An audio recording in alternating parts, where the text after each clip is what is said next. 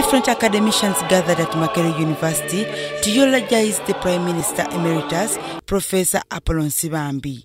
Describing him as a stickler to both rule of law and time management, speaker after speaker lauded late Nsibambi for the role he played in upholding the glory of the institution for the time he served there. Those of you who know people from the mountains, we love the truth, even at great risk. That thing endeared me to this man. I think the whole country has lost. Esther and the children have lost. But we at Makerere have also lost. He served Makerere with a lot of zeal because he inspired us. He didn't want to see you walking like you are not serious. He would call you lugubrious if you are walking like that.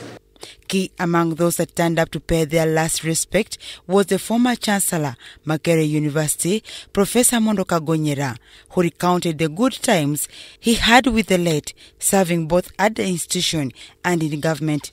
By the way, Professor Nsibambi is one of the very few people I left my home to go and visit. How many of you have I visited in the last year?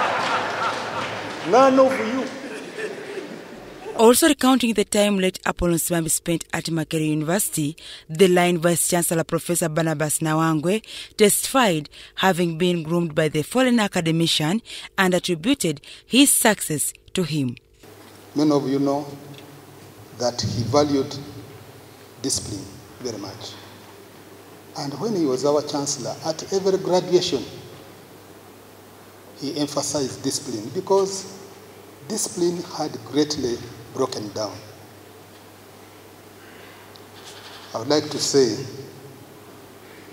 that if some people think that I'm also disciplinarian, it is because of what I learned from him. All this was during a funeral service that was held at Makerere University's main hall. Reverend Onesimus Asimwe, the chaplain, St. Francis Makerere University, preached nothing but the importance of other leaders and the general public to borrow a leaf from the late Professor Nsibambi's legacy of timekeeping, as it is key in all spheres of life.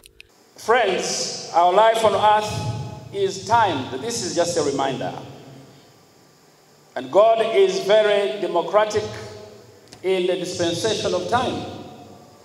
He's given each one of us 24 hours a day, 7 days a week, 52 weeks in a year.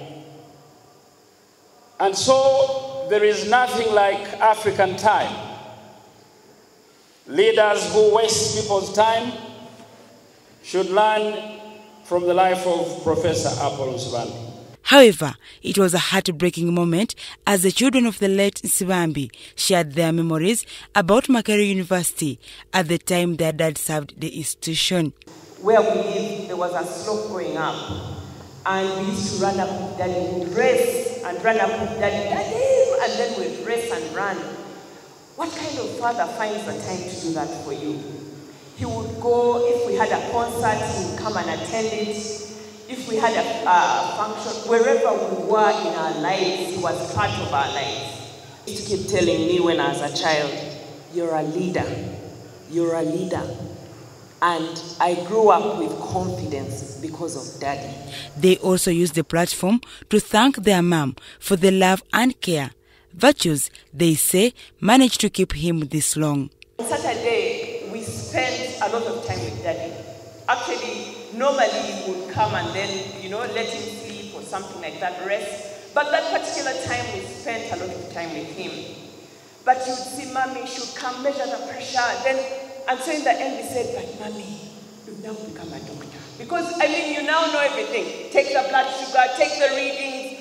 Mommy has cared for Daddy. Mommy, thank you so much, Mommy. We appreciate you, and we bless God for you so much. The late Prime Minister Emeritus Nsibambi served Makerere University for over 40 years, having started as a tutorial assistant in 1964, rose through the ranks, and later became the first non-head of state chancellor for a period between 2003 to 2007. Dorcas Kimon and Sudat Kaye, UBC TV News.